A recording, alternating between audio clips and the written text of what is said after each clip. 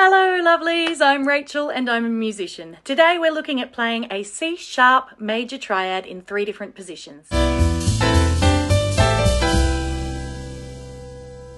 In root position, the notes from lowest to highest are C-sharp, E-sharp and G-sharp. In the right hand, we'll practice using fingers 1, 3 and 5. And in the left hand, fingers 5, 3 and 1. For first inversion, the notes from lowest to highest are E-sharp, G-sharp and C-sharp. In the right hand, we'll practice using fingers 1, 2 and 5, and in the left hand, fingers 5, 3 and 1. For second inversion, the notes from lowest to highest are G sharp, C sharp and E sharp. In the right hand, we'll practice using fingers 1, 3 and 5, and in the left hand, fingers 5, 2 and 1. C sharp, major triad, 3 different positions. Root position, first inversion, second inversion. See you next time!